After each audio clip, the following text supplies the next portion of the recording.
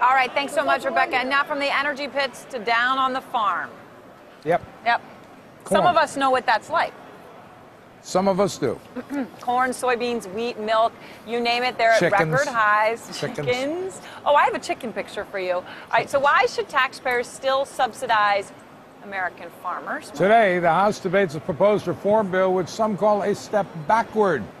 Jane Wells, live in Oxnard with the lowdown down on the farm. She looks great on the farm. Actually, you know, this is Ventura County, one of the top producing ag counties in the country, but not a lot of subsidy money coming here. The president is threatening to veto this bill. It's going to get ugly, especially with new data coming out from the USDA on just who's getting your money. Take a look at this. Texas billionaire oil man Lee Bass has gotten almost $600,000 in subsidies in 10 years. David Rockefeller right behind him. Paul Allen with more than 130 grand. Even that old farmer, former Chicago Bull Scottie Pippen with over $210,000 in subsidies. Now, nearly all the money goes to the big organizations with 5 crops: corn, soybeans, wheat, rice, and cotton. So here comes this new farm bill for the next 5 years, which actually increases, this is supposed to be reform, increases direct payments to farmers from 40 to 60 grand, and you'd be surprised who qualifies.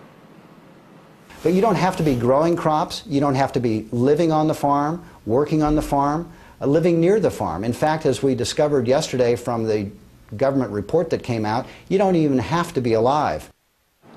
Yes, we found that 2 years ago, Jack Binney got $18,000 for his farm. He's not around anymore. The proposed new bill also limits who can get subsidies to those making less than $1 million a year, adjusted gross income. That's after you back out all the expenses that go into farming. That's net profit, $1 million. They call it reform, but the loopholes in it are so large you can literally drive a combine through it. All right, Wisconsin Democrat Ron Kind is a farmer. He's leading the charge to amend the bill, though basically he wants to move the money around, not necessarily reduce it, cut subsidies and put cash into crop insurance and conservation. His bipartisan amendment would phase out those direct payments and cap the adjusted gross income for those who qualify for subsidies at $250 grand. Now, Maurice Wilder says that's not fair. He's a developer worth an estimated $400 million. He owns 200,000 acres, including this farm in Texas growing corn. Wilder's gotten about $2 million in subsidies, but he says, hey, you know what, just because he's big, he loses money too in a down year, and it turns out his subsidy is less per acre than the little guy. I can't understand why they would penalize a large farmer when I don't think they penalize a large car dealer. I feel I'm just as good as a small farmer, and I think that I'm entitled to stuff just as a small farmer is.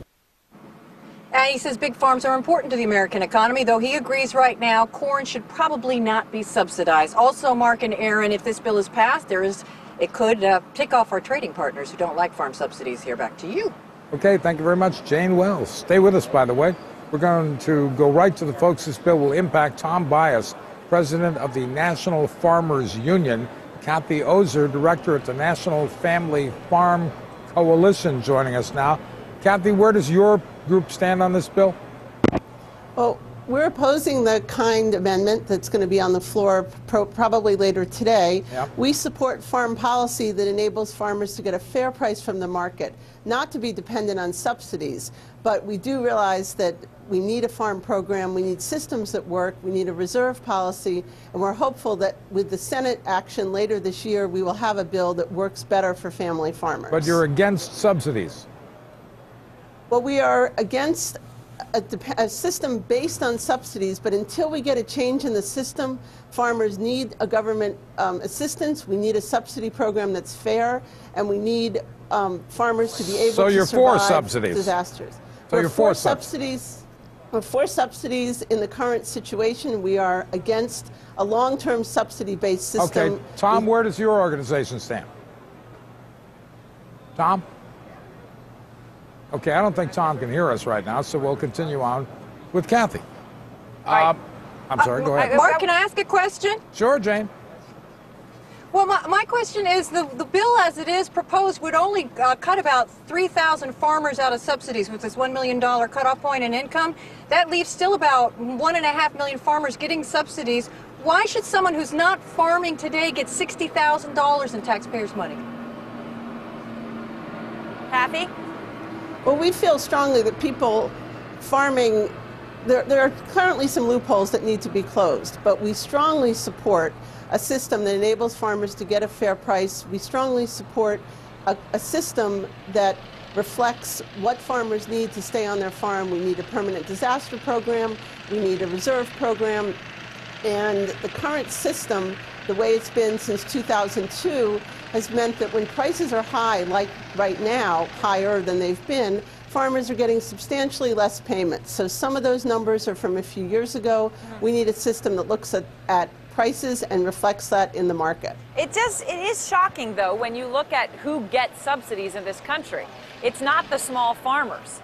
It's the big farmers who in many cases are making a lot of money. I mean, according to the data that we have, 80% of the farm subsidies are going to the 10% of the wealthiest farmers out there. I mean, those are the guys who don't need a subsidy. So it does seem very hard to argue as to why we would have them at all, unless they're going to the people who really need them. Well, some of those payments are going to people that really need them. We're in a situation 20% of it. Well, more than 20%. The numbers are somewhat skewed. Tufts University did a really good study a couple years ago showing that farmers who are most dependent, people who are getting conservation payments, getting farm payments, actually come up in some of the higher percentiles when in fact they are not necessarily that large. It's corporate agribusiness that's buying the product. They want cheap grain that's fueling their profits and the profits of corporate livestock. All right, Tom Buis, I believe you can hear us now? Yes, I can. Okay. But you really couldn't hear much of the discussion, I take it? Right. Okay. Let's start from square one and ask you, where your organization stands on this bill. It's, I believe, going to be in the House today or tomorrow.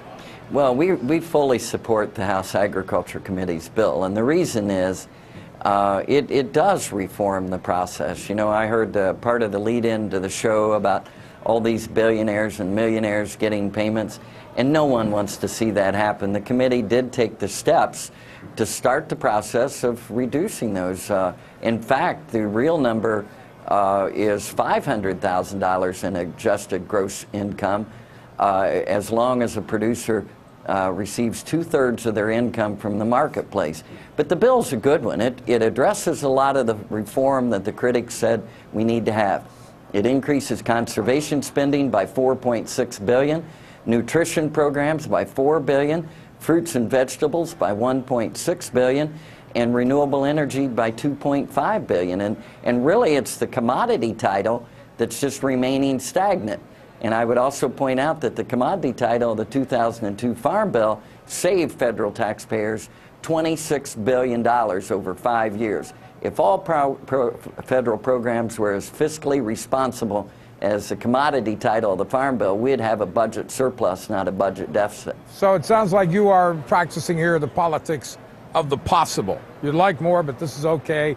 It's as good as you think you can get, right? Absolutely, and this is just the first step in the process. You know, this bill still has to work through the Senate and through the conference, and you know, we're going to be seeking improvements, but this bill also has an important priority for the Farmers Union and many farmers and ranchers. It finally settles mandatory COOL, country of origin labeling. All right, Tom and Kathy, thanks very much. We all appreciate it. Jane, thanks so much. Thank you. And apologies to Tom for not being able to get him into most of that conversation. The technical issue came up.